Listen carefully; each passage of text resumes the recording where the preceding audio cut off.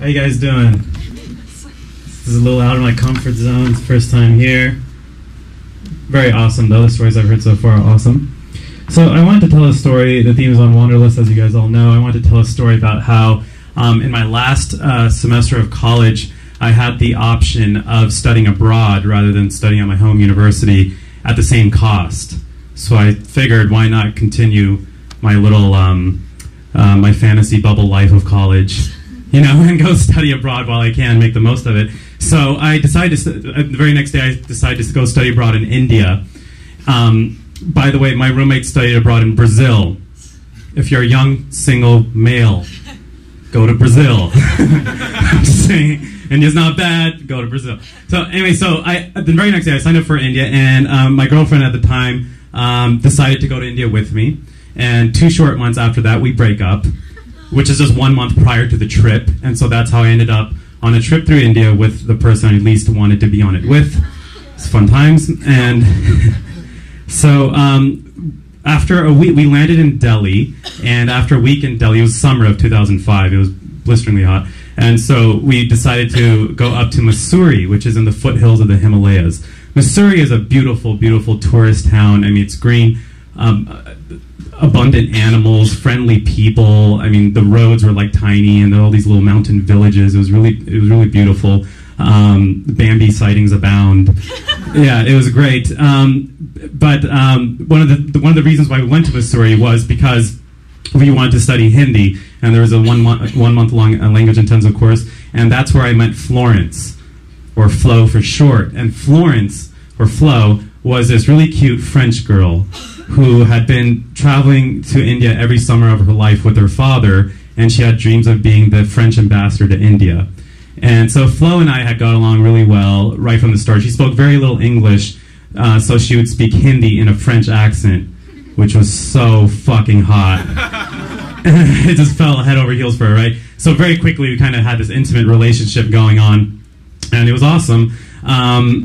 What made it tricky was she wasn't living in the lodge that my group was living in. She was living in this apartment upstairs, and her landlord was this kind of conservative guy who didn't allow her to have any visitors, especially men.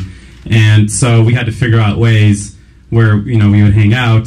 And I shared a room with a roommate. So we really, the question then became, where are we gonna do it, you know?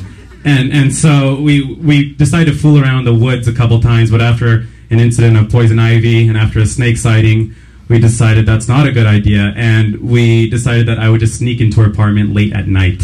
And so that's what I started doing. I would sneak out of my lodge.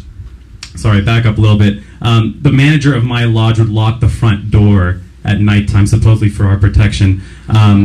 So I had no way of getting out, basically, to meet my French lover. So I basically figured out a way to sneak through the backyard and jump a couple walls, and I would get to her place like 3 in the morning, and we'd have our fun, and then I'd have to leave before the shopkeeper below her came. Now, I don't know if you guys have ever tried to wake up earlier than a mountain man shopkeeper.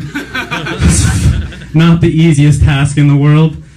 So basically from 3 to like 5, I'd be at her place, and then I felt like I was working 2 jobs or something, and then I had to, it was like graveyard shift, and so I had to like leave my place, but the front door of my lodge wasn't open yet, so I'd have to hang out in the mountains in the cold, waiting for the front door to open. When it would open, I'd sneak in. And so we did this for a couple weeks, and it got really tiring, and one day I was like, look, we need to just figure out another way to do this. And I said, how about we just broad daylight, you know, I just come to your place, broad daylight, you know. And she's like, okay, let's try it. So she goes up, and 15 minutes later, I hang out, make sure no one's around, I sneak up after her, and we're there, we're hanging out for a few hours, and then all of a sudden we hear a knocking on the door, and it's her landlord, right? And we both froze, like deer in headlights, and then we quickly started like putting clothes on, like backwards, inside out, whatever. And while we were doing this, she's talking to her landlord, and we learned that he's there to fix the plumbing, which she had been complaining about for a long time. And so I needed to find a hiding place. I had no idea where the plumbing situation was, so I had to figure out where to hide, where the best place would be to hide. And the kitchen would obviously be a bad place. The bathroom would obviously be a bad place.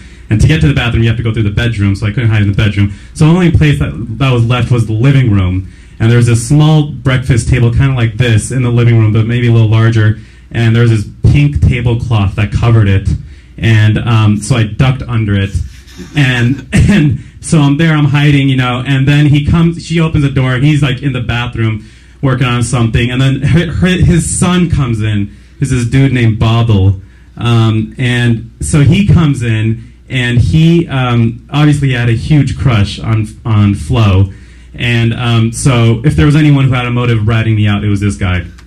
So I was kind of worried that he's there, but then his father tells his son, "Hey, I need this tool," you know, and so his son runs downstairs, and I could hear that his father's in the bathroom, like on the floor, you know, because he's like, "Oh, I need this tool," you know, and so I knew that that was my moment to escape, and so I darted. Well, first of all, before I even darted out of the table, I was just sitting there and just thinking of how cliche that whole situation was.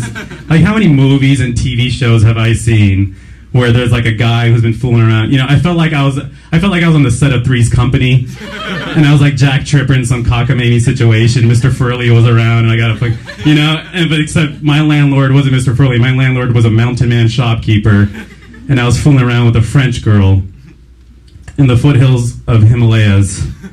What the fuck was I doing with my life, you know?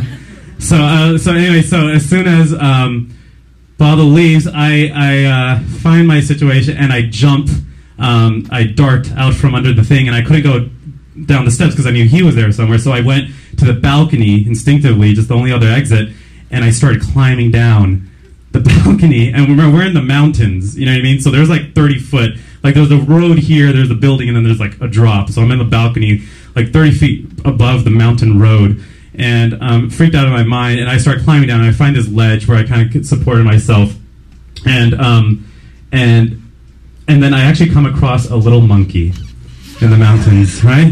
Come across a little monkey, I think it's cute, and it kind of brought me solace and peace, and I'm just like, this is in the mountains, almost like a weird Ricola commercial, you know? And I'm just looking at the monkey, and then the monkey's mother comes out of nowhere. She's fucking pissed, right? Now, there's only one thing worse than hanging on a ledge 30 feet above mountainous terrain, and that's having to take a shit hanging on a ledge 30 feet. Because as soon as I saw that monkey mom, I was like, holy shit. But she didn't, she was just kind of scaring me, and I kind of made my way down, and I eventually made it back to my lodge, and that's the end of my story.